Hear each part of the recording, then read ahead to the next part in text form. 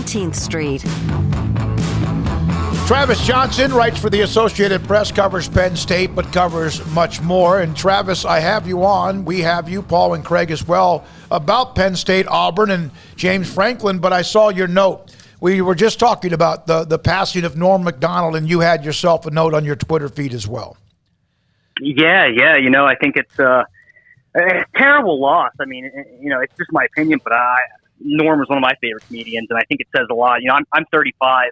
And, you know, I have a bunch of text message threads with a couple different groups of friends. And for about the last 2 hours, they've just been bombarded with links to Norm bits and funny late night appearances. So, I think he definitely spoke to a lot of us. All right. So you saw what happened yesterday. How much has it been, as James Franklin doesn't want it to be a distraction, that USC has an opening for a head coach?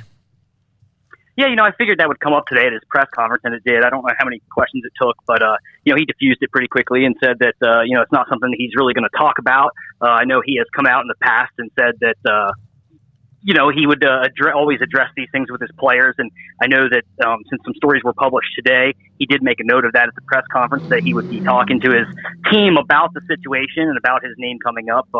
We probably won't be privy to that message, at least for a little while, but you know, that's how he's kind of dealing with it right now. And I think, you know, when you have the success that he's had, I think, you know, his name's going to continue to come up. You know, he's a young guy still. He's a great recruiter. He's done a really good job of bringing in guys that have moved on to the next level. So I think it's going to have to be something that I think it's something that his players have gotten used to. But I think right now, I think he's focused on this game. It is a bummer, though, because of the fact that right now they've started out really good. That win at Wisconsin's huge to start out, especially coming off such an unbalanced and sloppy year that they had last year.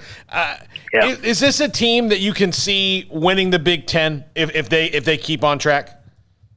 I mean, I think so, definitely. I mean, I know that, you know, I've been covering the team for a couple years now, and you know, there's plenty of times where I think in the past they would have maybe folded in that game late, not been able to play the defense that they played. And something that jumped out to me, you know, right away, and I'd written about it maybe the next day, 2 days later, is, I mean, their defense was on the field in the first game of the season on the road at Wisconsin for 42 minutes. And look at the success that they had. You know, it's a defense it's a team I think that's really going to go as far as its defense can take it. And I think this defense is pretty deep. I think there's a lot of guys at secondary spots that can play in the box, play different positions, guys that can blitz and get sacks and contribute in that way.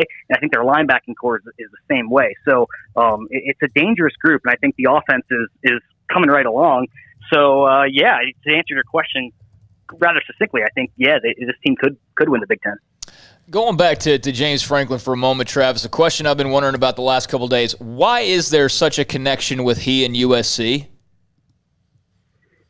You know, that's a good question. I think, you know, it would just be my opinion and speculation, but I think, you know, USC is obviously, you know, I had some experience out there a little bit when I was in college, writing for a student paper, and covered Penn State, and went out to the Rose Bowl in 2008. So, you know, I was kind of like this Southern Pennsylvania hillbilly of sorts at that time. And, you know, it was kind of the bright lights of LA for me. And, you know, I think, you know, I think James Franklin is just that he's an outgoing personality. You know, so I think maybe that, and obviously the success he's had, you know, and I think the recruiting, it's a fantastical recruiting destination for the reasons I said before. You know, I've lived in central Pennsylvania for a little while now, and, you know, you like 4 seasons here. But, you know, I think a couple of different reasons, maybe those would be the ones, you know, his success and just, you know, his personality seems to maybe fit with what they would look for there. And it'd be an easy program for a guy to sell that is good at doing it. Gotcha. How much? Yeah, okay. And we have been wanting to know that. Yeah, I mean, it's just he's so linked to them every time that job gets brought up. I was searching for some degree he got from there back in the, you know, and there's really no connection. It's just, yeah, like you said, he's a great football coach and it's a big job, so that makes sense. How much did Ohio State losing raise the interest level? Not that Penn State doesn't feel like they can win a Big Ten, or Wisconsin, although Penn State's already beaten them, or maybe even a few others as well. Iowa, Michigan, if they could ever sustain some success. How much did that loss maybe perk the ears of everybody else at the top of the conference? Well, I could speak for at least the atmosphere here, because I was in the stadium on Saturday when Penn State beat Ball State, and they announced the result of the Ohio State game in the stadium, and it was pretty packed for a season home opener. Obviously, we haven't had any experience dating back to 2019. This big stadium was empty all last year, but the fans kind of lost their minds. I think there's always kind of a collective letdown when Penn State loses to Ohio State. Here in town, it certainly feels like that. So I think, the fact that Ohio State, there's some vulnerability there maybe early on. I think it definitely makes that chance that we talked about a little bit earlier of winning the Big Ten a little bit more real, I think. But this is a confident team. I don't think that they're going to see that result and think, oh, we have a better chance now. I think this group's thought that, they can go to Columbus and have success. So defensively, they were fantastic against Wisconsin, and at times it's honestly being true that the Big Ten defense is kind of more of the conference. Not that they can't get up and down the field and score some points, but then they were able to open up a little bit with Clifford, the quarterback, against Ball State. I know it's Ball State, but again, sometimes people underrate those type of schools in that conference from Ball State. How much did you see as an improvement? Was it Ball State, or is that what Penn State can possibly do? It's interesting you asked that. I asked Sean Clifford after the game, was the design to spread the ball around early like you guys did? Was that the design before the game? And he just kind of grinned and said, get used to that, not really saying whether it was or it wasn't. But I think he hit 10 different receivers in the first half. I think he's a lot more confident guy. You got to remember, they won 4 straight to end last season, and they started to look pretty good, in the last 2 games offensively. Of course, they made the change at offensive coordinator. But I think from week 1 of this season to week 2, I think you saw some improvement there in Sean Clifford's game. Maybe part of that is what you were saying, part of it is being the Ball State defense wanting to maybe play a little bit soft and try to keep everything in front of them, not give up the big plays. Clifford loves to throw the deep ball. I know he's a guy that likes to go for it.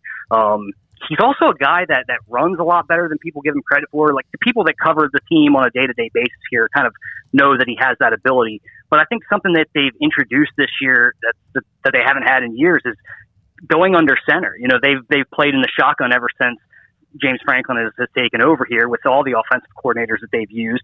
And I think going under center has maybe helped Sean establish a rhythm where maybe you wouldn't get if you're constantly in the shotgun. You're kind of telegraphing to the defense where you're going to be every time you get the ball. So I think that's helped. I just think that he's in a much better rhythm, and I think he's got the playmakers around him. How do you feel how do you get a feeling for Auburn this week, knowing that they haven't played anybody like Penn State played Wisconsin? You kind of know, in a tough situation, what their deal is. Auburn has a really tough schedule, and this is the first game of that tough schedule. Have you been able to get a read on Auburn yet? Yeah, that's a good question. I was actually doing some research earlier today, and I think Coach James Franklin said at his press conference today. Scouting and anticipating what Auburn's going to do is going to be a lot tougher than Penn State's previous 2 opponents, for the reason that Auburn brings in a whole new coaching staff. And those guys have kind of been all over the place. Derek Mason is the defensive coordinator, and Bobo the offensive coordinator. Franklin made the point. What tape do we watch? Do we watch these first 2 weeks where they played some teams that quite frankly weren't testing them as much as what Penn State possibly could? I think that's going to be the interesting thing for me watching the game on Saturday. How did Penn State prepare? What tendencies were they trying to be ready for? And I'm really looking forward to seeing Bo Nix. I don't think I've seen it's going to be interesting to see how he attacks the secondary and what Auburn's plan is. Because I think, like I said before, this is a really talented group.